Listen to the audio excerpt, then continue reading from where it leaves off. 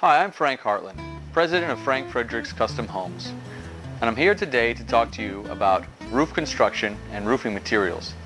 Here in Florida, with hurricanes, it's very important to have your roof constructed properly and in accordance with code. In addition, it's important to have the roof covering properly installed to protect you from leaks and to hold the roof down in the event of hurricane force winds. Traditionally, we use southern yellow pine engineered roof trusses. These trusses are designed at an engineering company and built on an off-site company and a factory and then delivered to the job site and craned onto the roof. The attachment from the trusses to the walls on the outside of the home is the responsibility of the builder. Now, at Fredericks Custom Homes, we take the roof truss to exterior wall attachment very seriously.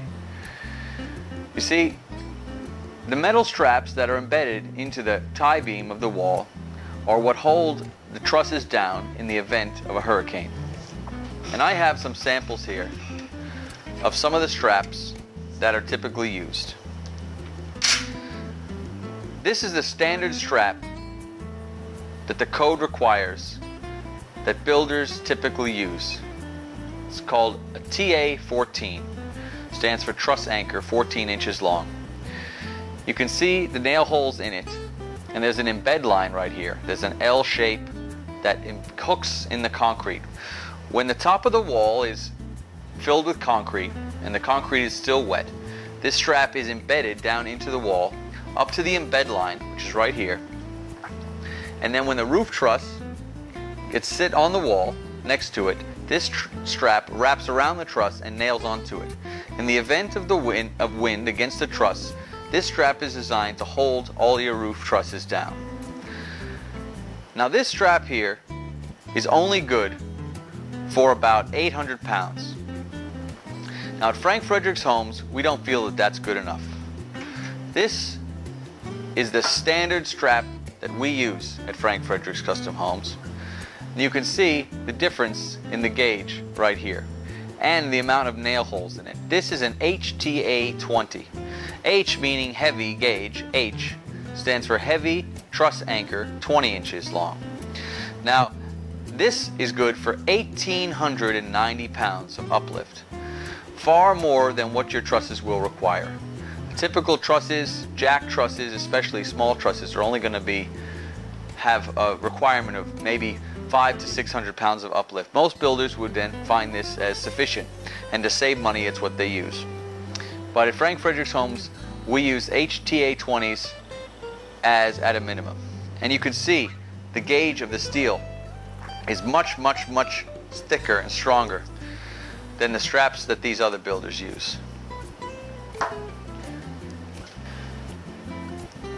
Now I'd like to talk about roof sheathing. The roof sheathing is what nails on top of the trusses. It's basically the foundation for where your roof covering sits on. In the event of a hurricane, typically your roof sheathing is the first thing that gets ripped off of a house. And a lot of builders use a lot of varying different products, and at Fredericks Custom Homes, we like to use nothing other than CDX plywood. Now on shingle roofs and on metal roofs, there's not so much load on the roof. So half-inch roofs may suffice. But when it comes to tile roofs, the amount of weight that's on that roof, and especially in the event of a hurricane, where wind can get underneath the roof and create vibration,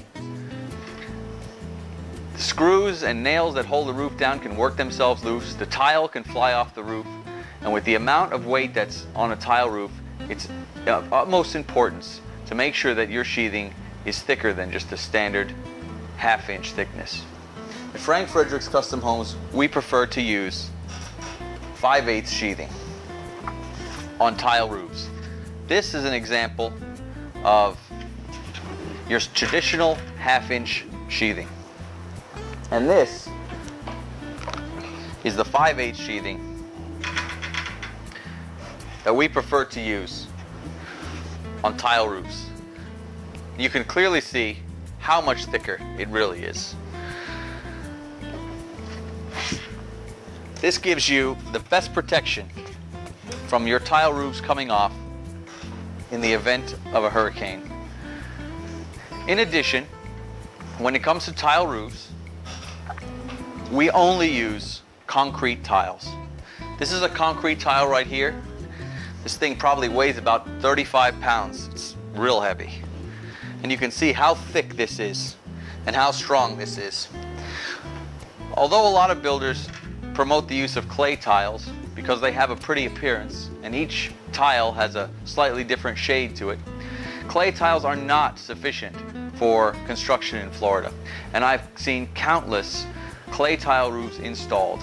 And after Hurricane Charlie, here in South Gulf Cove, where my model home is located, there were several homes built by a builder which I will not name that used the clay tiles, which cost more money than the concrete tiles. And in the event of the storm, after the storm, the tiles were ripped off the roof, became projectiles in the wind, and destroyed the windows and the roofs of houses nearby. The other thing is when you install a tile roof, traditionally the tile is not your water sealing barrier. The real sealant comes underneath the roof in what's called the hot mop.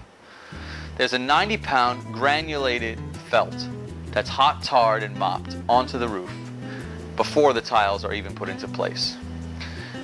Now most builders will just go ahead and nail through these holes on the shingle and through and into the hot mop underlayment. Well, in our opinion here at Fredericks, the least penetrations that you can put through that hot mop, which is your real water sealing barrier, the better. That's why we go the extra step and use the adhesive foam to attach our tiles onto the hot mop. The first two courses down by where the eave is have to be screwed down per code. But after the first two, all the rest of the way are used with adhesive foam. In addition to that, these tiles sit and overlap each other. When wind comes in and wants to lift up on the tile, when the attachment is only back here, there is a risk that the tile can lift up, crack, and come off your roof. By using the adhesive foam, there is an over 80% more resistance to wind flip, wind getting up underneath and ripping off the tile off the roof. So all around you're getting a much better product with the foam. You're getting less screws or nails penetrating through your primary water barrier, and you're also getting a higher resistance to flip and a higher protection against hurricane winds. Now I'd like to talk to you about metal roofs. Metal roofs are very popular here in Florida, especially on the barrier islands, which are subjected to higher hurricane winds. Metal roofs do hold up very well in hurricane force winds. However, metal roofs do have a lot of penetrations that go through the metal roof and into the deck sheathing below. The problem with that is every time you have a penetration, you're risking an area where water can intrude and get into the home. The code requires 30-pound felt paper, which is, I have a sample of it right here. 99% of builders follow the code and they put the felt paper, the 30-pound felt paper down on top of your plywood sheathing, and then your metal roof on top of that, screwed down through. Now, although this is code, it's not the best way to do it. It's not how we do it here at Frank Fredericks Custom Homes. We prefer to use a peel and stick self-sealing system. This is a sample right here of what I'm talking about.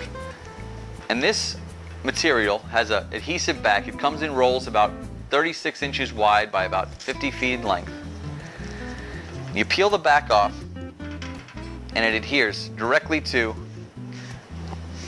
the plywood underlayment, and it is really, really sticky. And once this is on there, the metal roof goes on top, and the penetrations, when they go through this, will self-seal around each one of the screw holes. This material is self-sealing, protecting each and every penetration in the event of a leak. Now, although it's not the requirement code, it is highly recommended that you go this way in the event of a metal roof.